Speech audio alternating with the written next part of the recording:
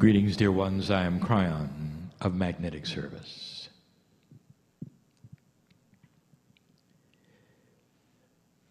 "25 years ago, this was the potential.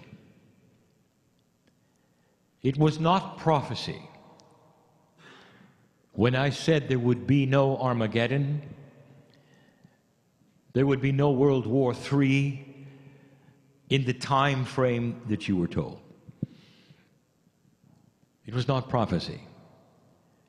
For the entire reason for my being and the awakening of my partner to channel me was because of what you had done. And it falls in the lap of the old soul, the consciousness of timing. All that has transpired in these years has been potential.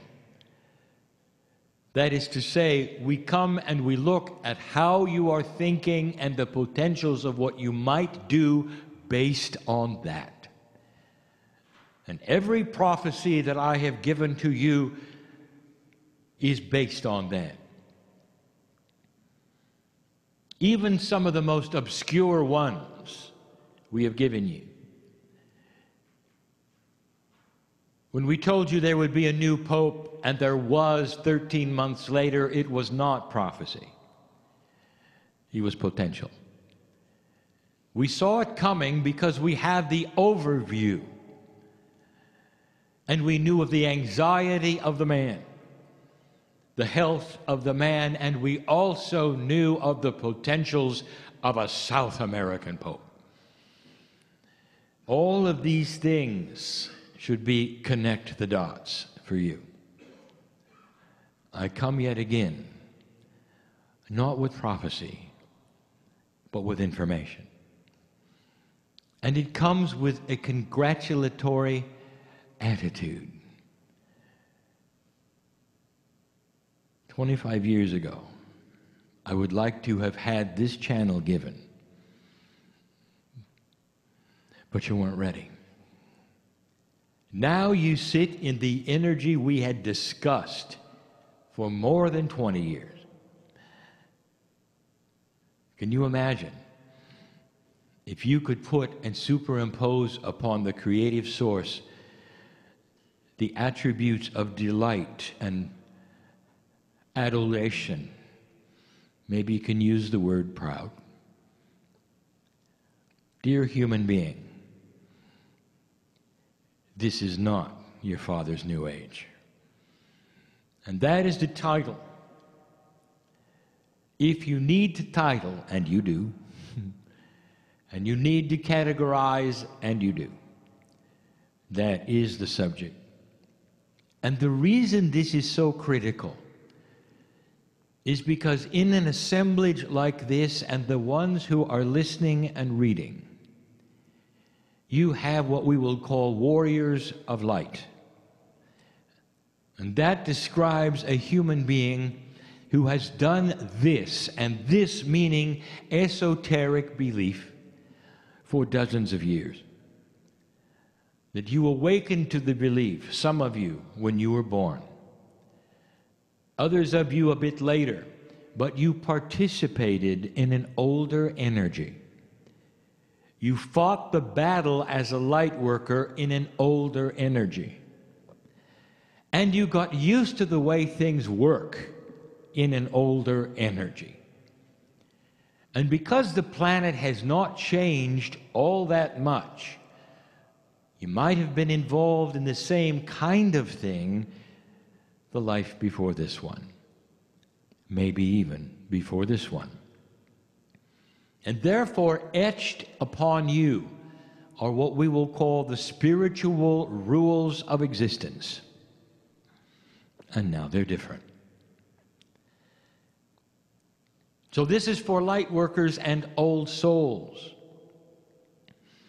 Attributes we have talked about in pieces and parts in the past. And now instead we bring you some positive things that you can do, and some what we will call admonitions of how to change. We started last week in that city you call Austin on a Sunday night. We started. So let us begin there. Dear ones, this is new energy. A phrase you have heard perhaps for years, the new age is upon you. The new energy is arriving. Dear ones, it has arrived, and it's starting to plant its seeds. Those shamanic energies in the old soul are going to find some of these things difficult, sometimes controversial, because of only one thing, that is the habits that you have had in the past, which you found to be correct and proper for you. So let us begin where we left off. In review, number 1, we said that your light quotient, that is to say, the amount of light that you carry, which is a metaphor for your awareness and literally the physics of your consciousness, is a higher and lighter energy than it ever was before. This is possible because of the change in the magnetic grid, because of other things that we have accomplished and the Pleiadians have accomplished for you. New tools are upon you, and new ways are waiting to be discovered. And if you go into these ways with an old energy procedure, you're going to be disappointed. We started with this one. You carry so much light, you can stop dealing with negativity, with those which you will call dark energies in the room. Let me remind you of one of the things that so many of you would do prior to a meeting, prior to a meditation. You would change the energy and posture it for spiritual thought. You would smudge it. You would pray over it. You would meditate.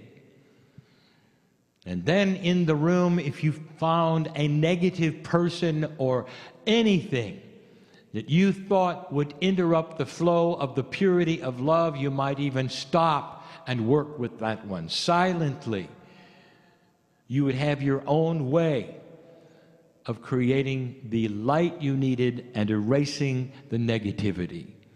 And now we are saying, stop it. Why? Can't you feel why? Because you are carrying so much light that your presence in the room will not allow darkness. The reason you clear negativity is so it will not disturb the area. Think about it. If your light is so great, it's not going to get anywhere, the negativity, at all. Your light is so great, it will permeate everything. Now, this is new, but you have to hear it in context with the actions of a New Age esoteric person. Some of you will love to do ceremony, which looks like clearing. Go ahead. But it's not necessary to clear. Now, this is controversial because you will say, look at what might have happened in a space like this. Look at all of those people who might have been negative in a place like this. Think of the meetings that have been held in a place like this. We must clear it. And we say, oh, no, you don't. If a master walked into this room, would you clear the room? And the answer is no, the master clears it. You understand? This is the lineage that is yours. Claim it. Go for it. You don't have to clear it. And that is what we said on a Sunday 1 week ago in Austin.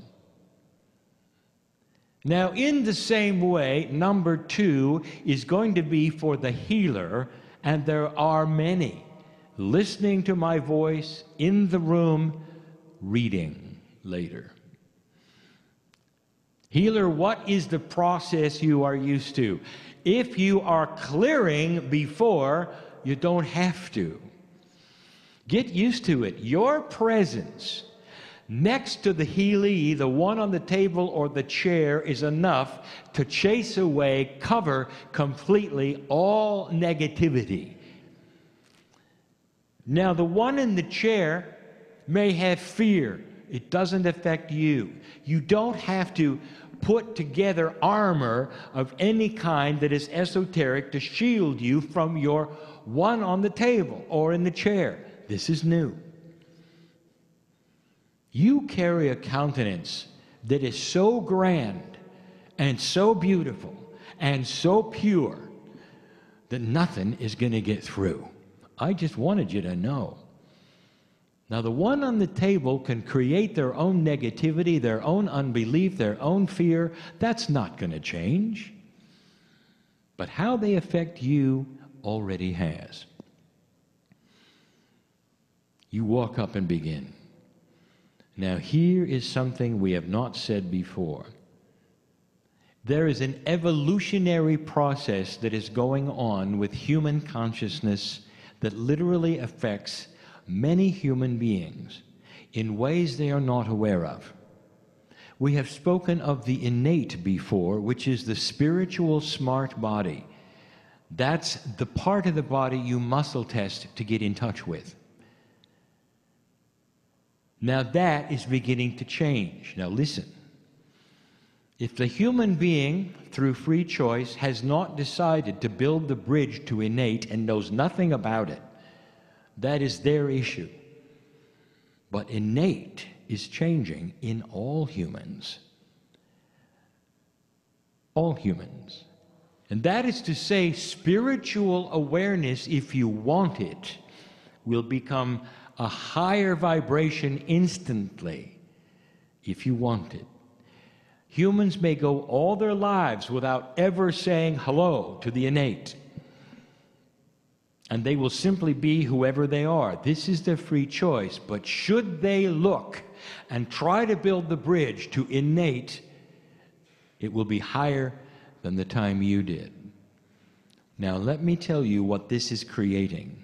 Dear human healer, you stand or sit, you get in front of the one in front of you who you've come to give a session for in any process at all, any process. And they may be the highest unbeliever, but their innate is active. And when you get in touch with their innate, which is your gift, healer, you are going to start seeing almost instantly what they need. What process have you used so far? You might say, well, intuition, I listen to them, I listen to what they say, what their body tells me. I want to give you information that you don't really understand. The innate is going to yell at you immediately. But there is one proviso. I want you to have the person on your table or chair shut their eyes for a moment and answer one question. And you are going to ask a question that you want a verbal answer for. Some of you already know the question. You're going to ask this: do you give permission for the healing? And they must answer verbally. A nod is not good enough. And if they answer with pure intent, which you can ask for, the innate has permission to talk to you. This is where profound healing is going to start to occur. More than you have ever seen before. More. You will be astonished at how right I am about your ability, dear human being, to shine light so that negativity does not occur. Not in your session. Not in your session. Get rid of the idea you have to protect yourself. Not anymore. Your light is pushing out to such a degree, it won't be necessary. That's for the healers, all of you. Anyone who's doing any healing work at all is going to have this happen. Remember the question. Number 3, there'll never be a time in human history that is more profound than this one when it comes to how the body is listening to what you want. There is a process, and always has been, where the cells of the body are on alert to what the boss wants. And you are the boss. And for years, we've been asking you to talk to your body. Talk to your cellular structure. Now we're going to tell you, it's listening even when you don't remember to talk. So what are you saying? There's never been a time where negative dialogue will have more personal negative influence than now. Think of what you're saying. What is your attitude when you say it? How often do you say it? Because your body is listening. Dear light worker, it's just in reverse of what we've been telling you, how the body is listening to that which you're giving it as far as positive instructions. It is now listening to everything. Now you may say, well, that's nice. No, it's more than nice. It's profound. And it'll keep you aging if you don't pay attention. This is why we are spoken of affirmations, more than positive thinking. Instructions to your body, and it listens to you when you talk to it. I want you to think about what you're saying. When somebody asks you about your health, about your spirituality, about your intent, do you say the words, I am working on it, I am trying? Guess what? The cells on your body say, well, they're working on it and they're trying, but they don't have it. I want you to listen to yourself when you talk. Perhaps I've said enough, but almost every single one of you comes from a culture that is proud of demeaning yourself in some way. How many of you secretly say to yourself, I don't deserve it? Your actions will say, I don't deserve it. Your actions will say, I am unworthy. And you don't think your body hears this or sees it? It does. It is time to get out of the unworthy closet, light worker. Not only worthy, but alive with God inside. And don't be afraid or ashamed to say the words, I am healthy, I am healed, I am youthing, I am in charge of the situation. Not I'm working on it, not I'm trying, not it'll happen someday. That's the difference. I am worthy of happiness. I am worthy of a peaceful situation in my life. I am worthy of a solution in my life.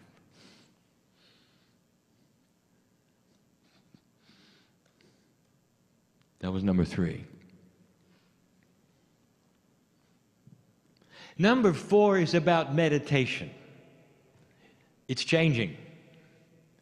And here is how it's changing. There will start to become younger specialists. It's going to start departing from all esoteric people should meditate to a split. There's going to be shamanic warriors who are meditation specialists who will guide the rest of you while you don't meditate. Dear ones, with this kind of light and with your schedules, just being in spirit every single day is a meditation. It's hard for you to measure this. Not all of you are supposed to do the same thing. Is this a shock? The belief system that you have is not one thing for everyone. It is not generic. You are becoming specialists because of your akash, who you are, where you came from, what you did. Will guide what you do in this life to a greater degree than ever before. Watch for this. Young people who have decided to be the ones who go to India, the ones who decide how to meditate, what is best, and will do it for hours, and it may not be your forte.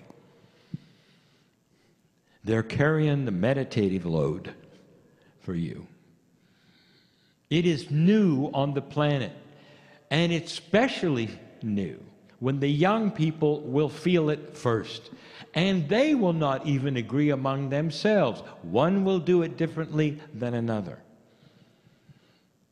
They're meditation warriors, big M on their chest. And some of you will see it, and you'll shake your heads, and you'll say, well, that isn't for me. And Spirit will be on your shoulder and saying, thank you for seeing this, oh wise person. It's for them. What you have for you is compassionate living, walking day by day in difficult situations and creating a passionate countenance with compassion, with lack of anger, all the things we have talked about. The work that you're doing will be different from theirs. Now we're getting to specialization. Don't be surprised when it's not the same for everyone. That was number 4. Dear ones, some of you are shaking your heads and saying, well, does that mean we're not supposed to meditate? How linear can you get? I want you to be comfortable. I want you to understand this. Human beings want higher authority to tell them what to do and how to do it. That is starting to change. Can't you feel it? Getting out of the mold of authority. The greatest authority is the creative seed in you. Your intuition is going to give you the answer, and it's going to play into the next one, number 5. Your intuition will tell you how long to meditate, if at all, and what to do when you do it. And you don't have to turn to somebody and say, is this okay? Those days are over. Dear ones, yes, there will be leaders in the esoteric community. Let them lead with their love and their compassion, not with their information of how you're supposed to do something. Let them lead with examples of what is happening on the planet to help you understand how empowered you are. Not to tell you what to do and how to do it, or a doctrine that you should believe in. Let that come from the creative source inside you, and you'll be right. You'll be right. And that leads us to number 5. Now, if you want to look at the numerology, number 5 would be change. I want you to acknowledge, be comfortable with, and accept change that is chemical in your body. I want you to acknowledge, honor, and accept change which is psychological in your body.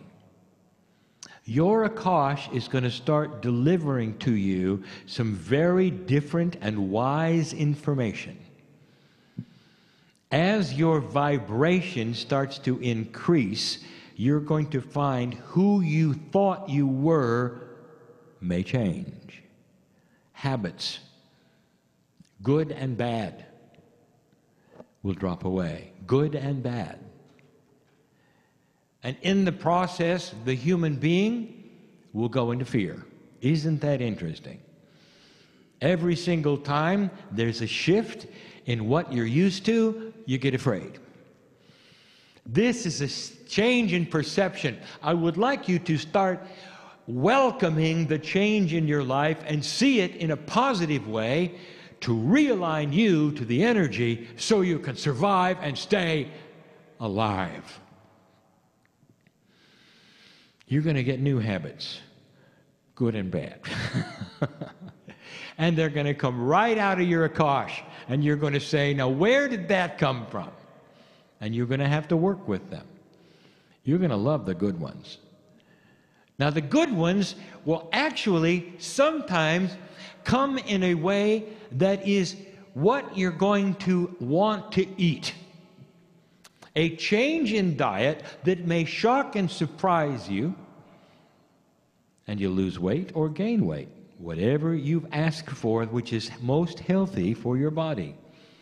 The Akash is starting to align itself with how many lifetimes have you been in a culture that ate a certain way. That's what your chemistry wants now.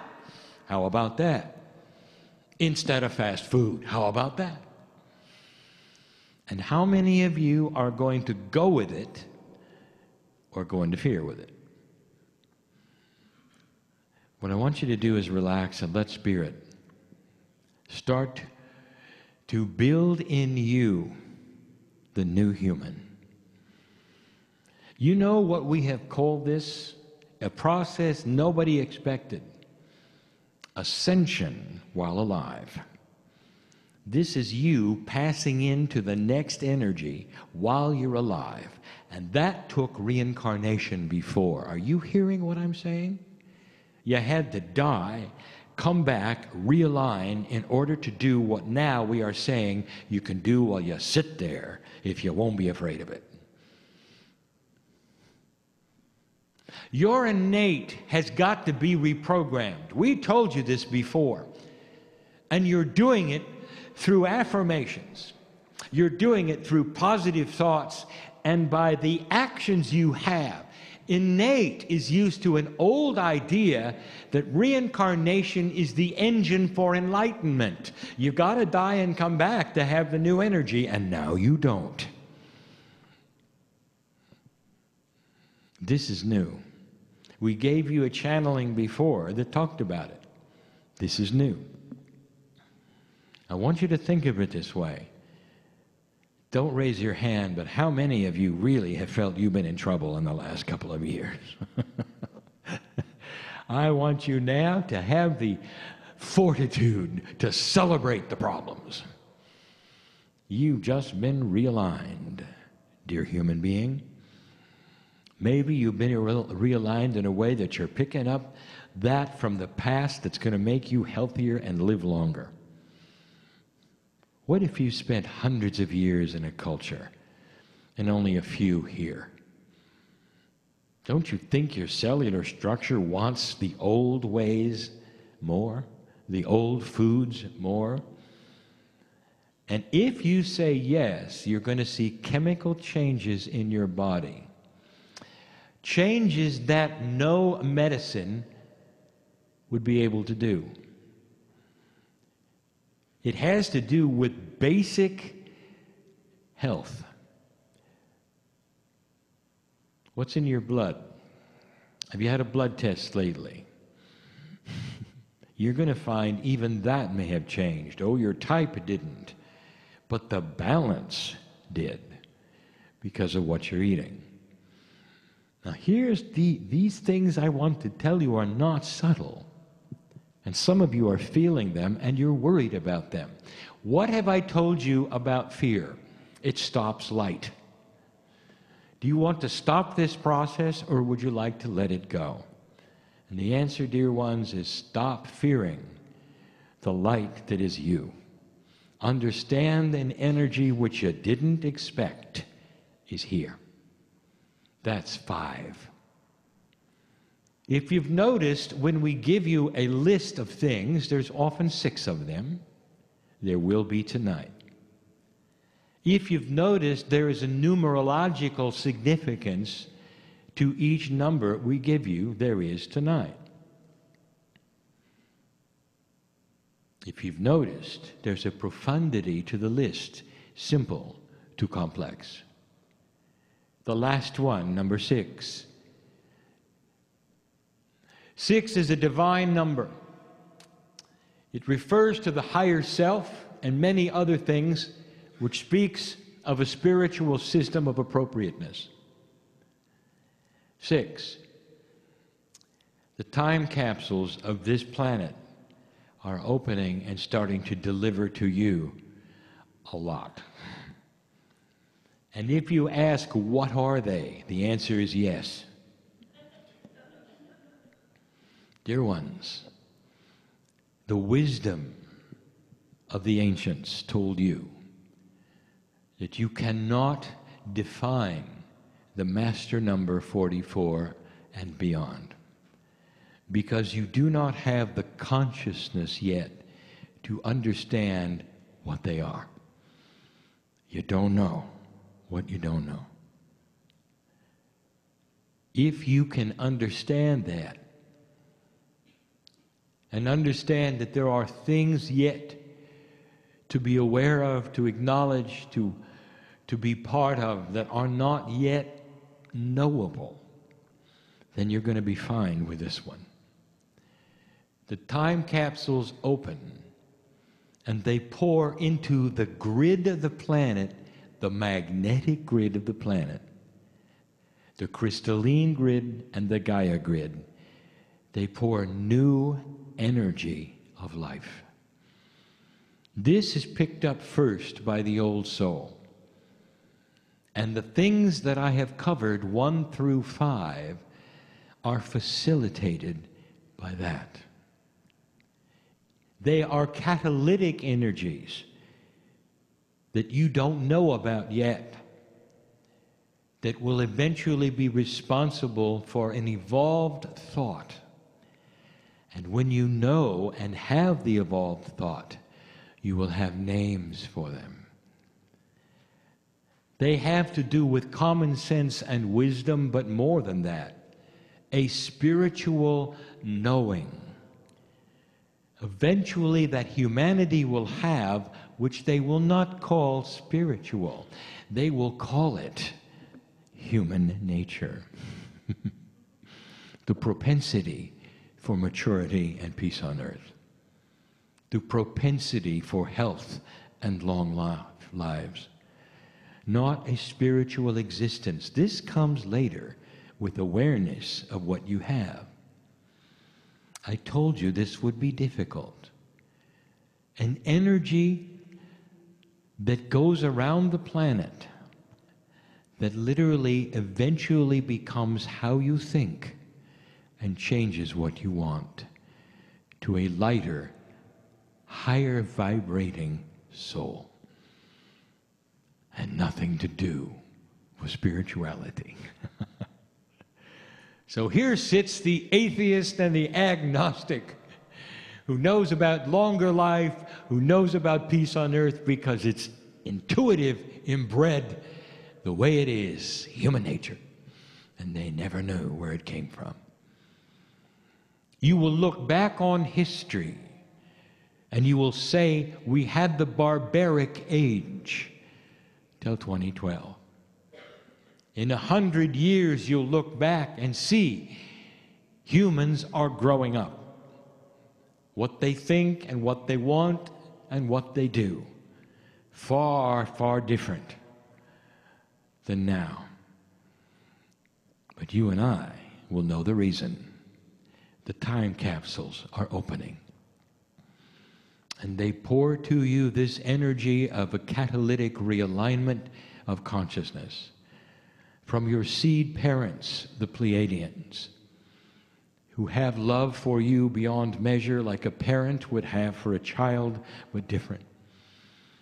The pride they have of passing the marker, watching you go through the gyrations of dark and light that they did.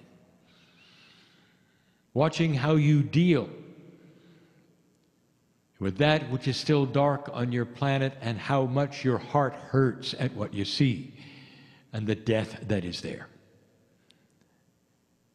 But the knowingness that all things recycle and the appropriateness of lessons learned will give you a greater wisdom, all pouring into the grids right now.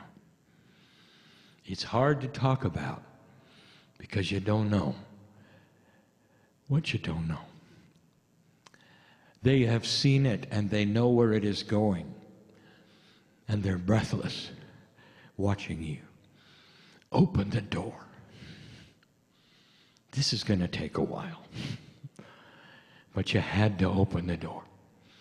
And as the door becomes opening more, you're going to have a revelation of what it's all about. You wonder why I am Kryon in love with humanity? I just told you, because I've seen it before. So many of the groups have. Orion, Arcturus, beyond. Even beyond. Other names that you've heard before. All been through it. All watching you now. All celebrating your life. Right now. Part of you will understand and believe and know I'm right, and others will walk out of the doors just with the information barely there. That's free choice, and it's honored. It's honored so much in all of you. There is no judgment. If you walk away and you think this was a nice meeting and nothing more, you have the same number of angelic beings walking out the door with you, in love with you, that the healer for centuries does, that the shaman does. And that, my friend, means you're created equal. All of you have the same spiritual potential, God inside. That is the message for the day. Oh, human being, it's not your father's new age. It's your new age. And so it is.